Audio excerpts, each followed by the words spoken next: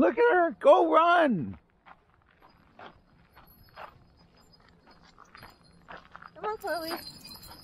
Oh, do you have an air thing to clean keyboards? Yeah, there should be some supply. Okay. Come on, girl. Come on. It's so cold. Yay! Oh, Susie wants to play. Who's running with this? Come on. Oh my God. I guess we'll drop those two off on the way back. Oh, okay. Look at her go. She's so fast. Oh, she's so excited. How she goes from 2 weeks of being in a beanbag to lunatic fringe. Well, she would have done it if she could have the whole time. We didn't let her.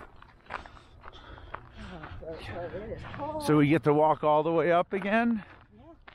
Oh God, yay. What did you think of my email to Tim? I didn't read it. I read the first few sentences. I can't get distracted. Fine, that's fine. I'm trying to fix the website yet. Just finding more.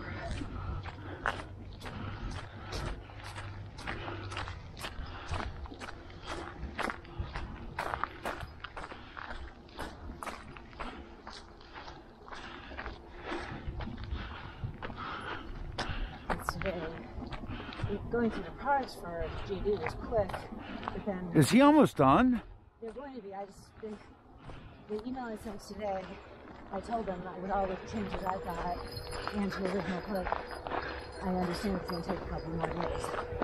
Monday's the official deadline, but look at given that. the mistakes we've uncovered concerning features and stuff. She is fast. She can catch. Can she catch her?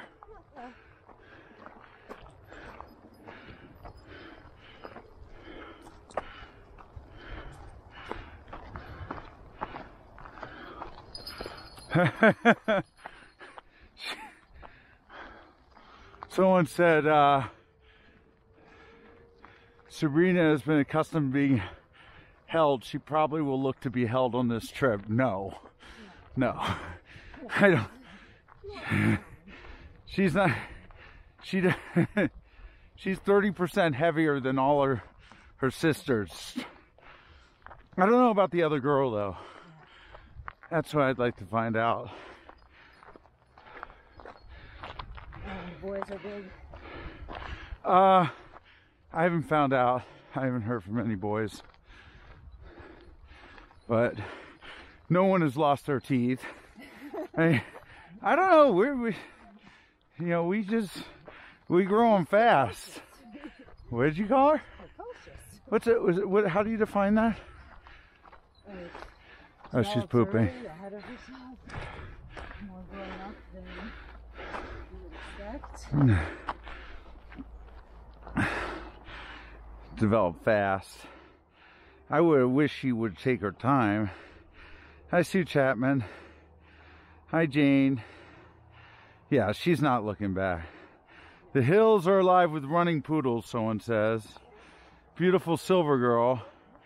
She gets her hair cut tomorrow. Not cut, but she goes to the salon. Hi, Flory.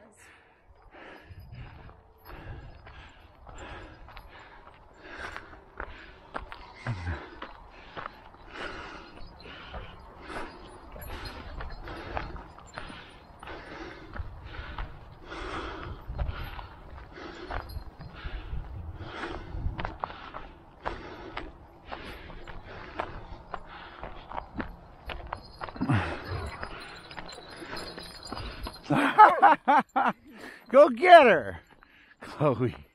You see her running? She's leading the way.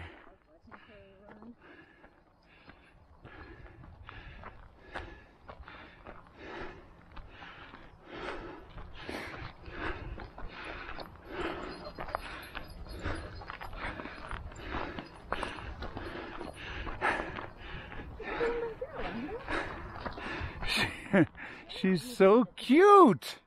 I love that shoe. Can we leave it on forever? It's kind of her trademark.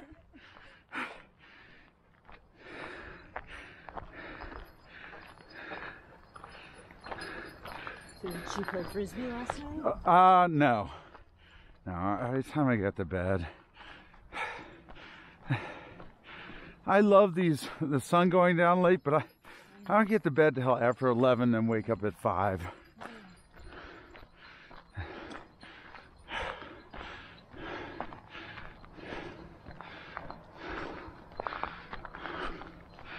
Hi, Alice. Have you gotten Chloe's birthday gift yet? Hi, Stephanie. Hi, Anne.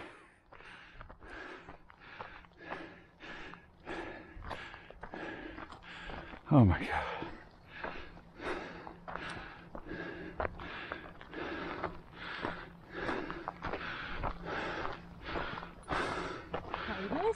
She's eating poop. Oh, yeah. This was warm poop. Oh my God.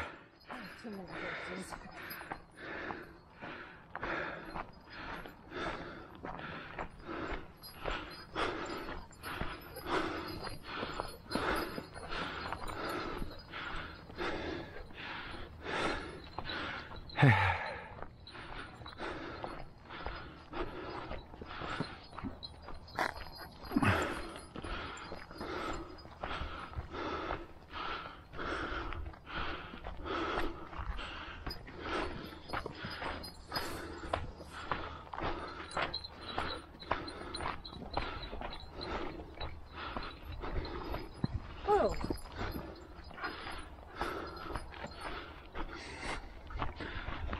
Whoa, careful.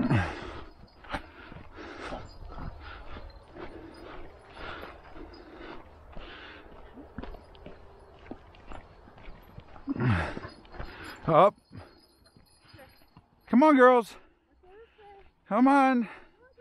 It's just amazing. You go from carrying her in your arms for half the hikes or thereabouts to carrying her fully when she grows by leaps and bounds to not carrying her at all.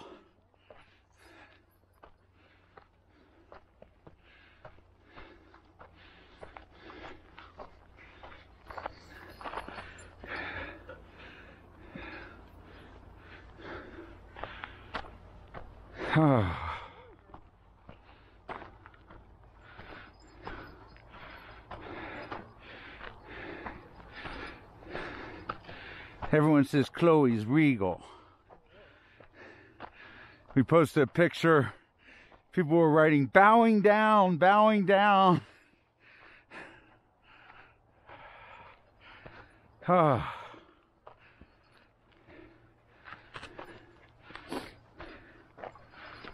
on.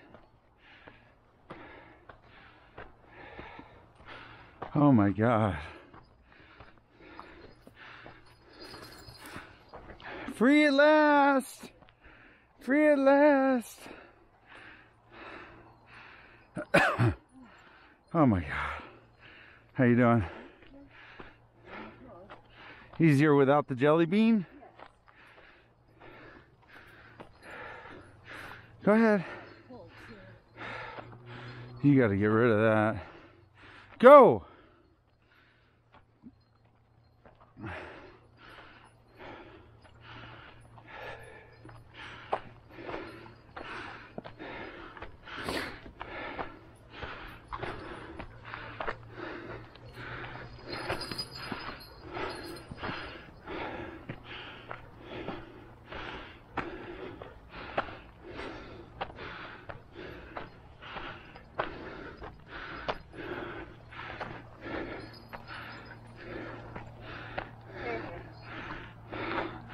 All right, bye-bye, everyone. Yay, Margaux. Give her a yay, Margaux. Oh, my God. I'm still recording on my head, though.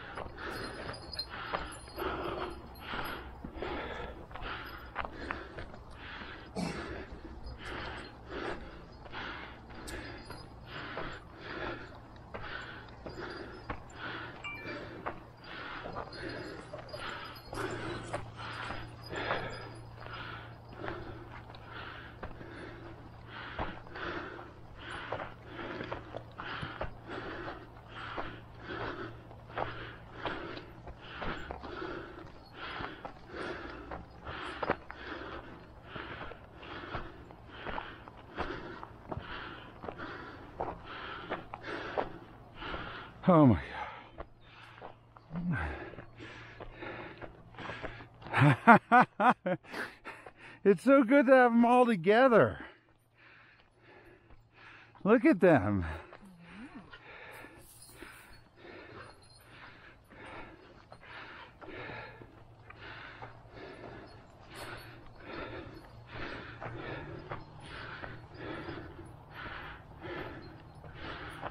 From the New York Times, I'm Michael Margaux.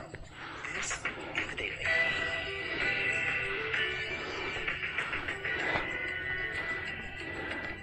Today, under international pressure, China says it has released the vast majority of Muslim Uyghurs from detention camps. While the family of one detainee says that China cannot be trusted.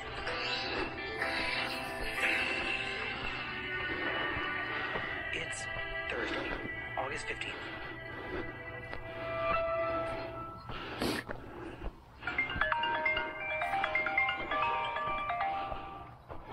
Hello? Hey, Paul, it's Michael. Hey, Michael, how you doing? Good. How are you? Not too bad. Remind me when I get. Is a Times correspondent based Remind me in So, Paul, the last 2 time hours you introduced us to a pick up man my named bike and Bearcat. clean my microphone. Can you remind us of his story?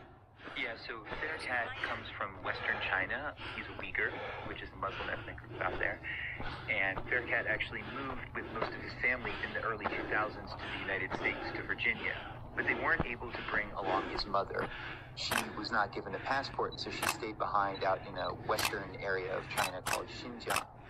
And in recent years, the Chinese government has cracked down and tightened security in Xinjiang very intensely. American officials say Uyghurs face pervasive surveillance, checkpoints entering public places like markets and mosques, identity card checks, and facial scans.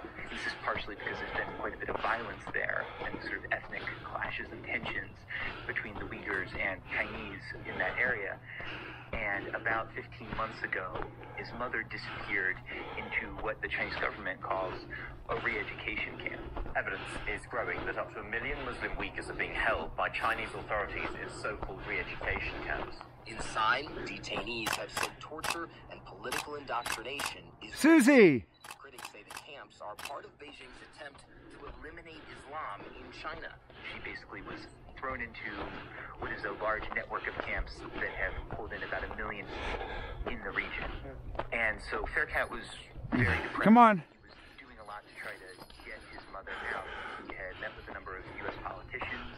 He had been quite outspoken giving media interviews, which is significant because a lot of people, even once they're in the United States, Uyghurs are afraid of Chinese reprisals against family in Xinjiang, so they often don't give interviews. So he was sort of doing everything he could to get his mother out. And as a part of that, he talks to us. And so, you know, we did an episode of The Daily about him. And so we Come on, girl. sent off to the Chinese government to check up and see what the story was with his mother. We had heard every so often somebody might be released if you do that. At first, I think we sort of thought maybe nothing would happen, but then all of a sudden a lot happened.